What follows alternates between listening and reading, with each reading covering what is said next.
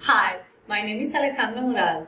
I'm a photographer and an MFA candidate at Radford University. My inspiration comes from women's emotion and how we overcome life obstacles and thrive.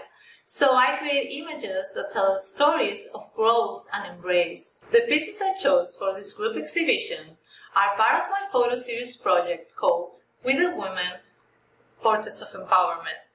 Through these portraits, I present female empowerment in different forms, embracing diversity and celebrating womanhood while sharing the real stories behind them. Regarding the process I follow, it all starts with a roll of film and a medium format camera.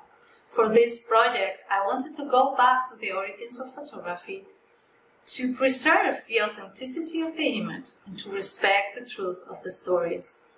After the shoot, I developed the rolls and I scanned the negatives to be able to print in a bigger size, and this will enable a deeper connection with the viewer.